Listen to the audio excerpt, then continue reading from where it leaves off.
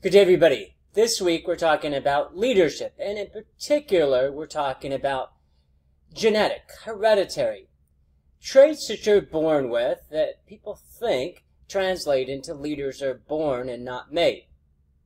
It's the age-old discussion of nature versus nurture. Are you born great, or do you become great? Often in these types of discussion, the answer isn't right or wrong, yes or no. Doesn't necessarily mean that it's maybe either. So we'll talk about the first truism that we've learned about leadership. And that is that most people are born with a certain capacity. You're born with a capacity in life. If you're Michael Jordan, that capacity could be 6'8", 6'9" in terms of height.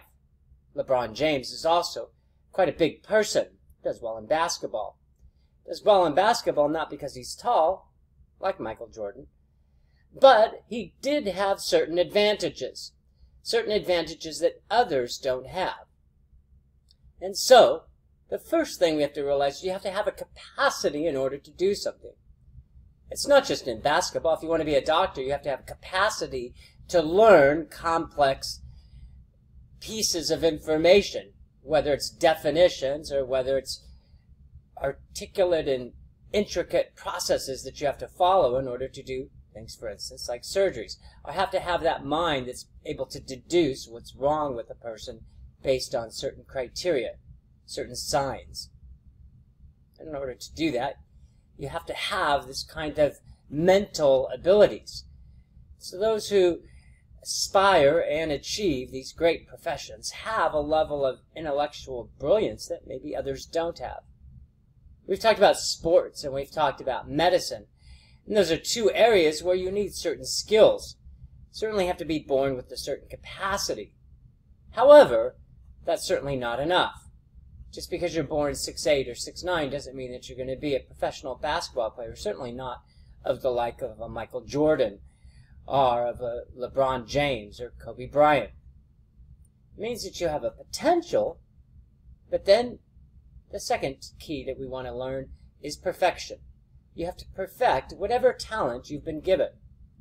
As we talk about leadership and whether leaders are born or made, we now know that leaders are born, or people are born, with a capacity. Whether they ever achieve that capacity is based on whether they perfect it, whether they spend their time, effort, money in order to perfect whatever talent they have. And the hope or the dream that they may have may not also be the talent that they have. There's people that have always wanted to be a professional basketball player, but they certainly don't have the talent to do it. There's nothing to perfect. They may be quite short. I've always wanted to be a professional tennis player when I was younger. Of course, that never happened. But I never had that dexterity in order to be a world-class tennis player. No matter how many lessons I took or how much I practiced, I was never going to be at that level of tennis prominence. There was less of me to perfect, less talent, less ability, in fact, less capacity. But never forget, when we talk about leadership and whether leaders are born or made, you start with the capacity, and then you have to perfect that capacity. How do you perfect that capacity? How do you achieve your capacity? Well, first and foremost, hard work. We've learned that talent will get you in the top 100, that hard work will get you in the top 10, but it's guts that'll get you to the top. So even hard work isn't enough. You've got to have guts to make it, that no matter what obstacle barrier is placed within your path, you will overcome it. And in fact, hard work and guts can get you just about anywhere in life. Just about anywhere, as long as you have the capacity. I've always believed that you can be a success in life if you only work hard. The one barometer, the one aspect that if you're going to concentrate the most on, it's hard work. You may not be a success in what you want to be a success in, but you will almost always, in my opinion, be a success if you work hard. There's very few people who don't make something of themselves if they've spent their life through the vocation of hard work. So we've learned about capacity. We've learned about perfection. We learned that if you want to be a great leader, that you have to have a certain capacity, and then you have to work in order to perfect that capacity, in order to realize it. One other point that I think needs to be made, and that is that you'll always be given a reason why you're not a success. Nearly anyone you meet is going to be able to say, I'm not a success because of A, because of B, because of C. Whether it's my parents, whether I just had bad luck, whether somebody else had more than me, wasn't tall enough, wasn't rich enough, wasn't smart enough. We call it the wasn'ts. And here is a third characteristic about leadership that I think is quite important. The first being capacity, the second being perfection.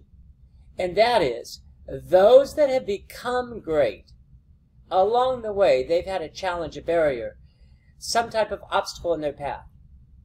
And they've chosen to either go around that obstacle or through that obstacle. They never give up and never give in. They've always had a dream, a vision, an ambition. And no matter the obstacle that presents itself, they will overcome that obstacle. And at some point, at some time, they will reach the intended land.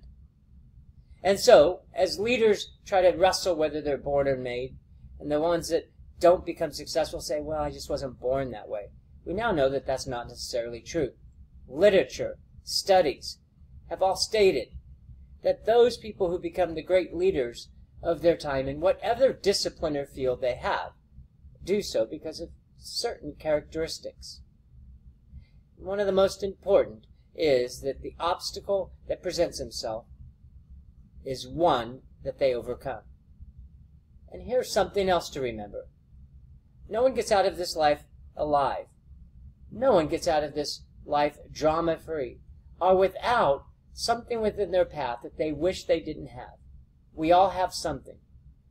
Those that become successful are those that do something with what they have. Whether it's a physical or mental disability, whether it's challenges from your parents or from your children or from the jobs, no matter what that is, you have to do something with what you have. At the end, be able to say, I may not have had everything, but what I had, I made the most of what I did. And that's something to be proud of. I did the best with what I could. I did something with what I have. You can't have it all, but you can have something. And that something may be more than many people have. Thank you, everybody, and enjoy the week.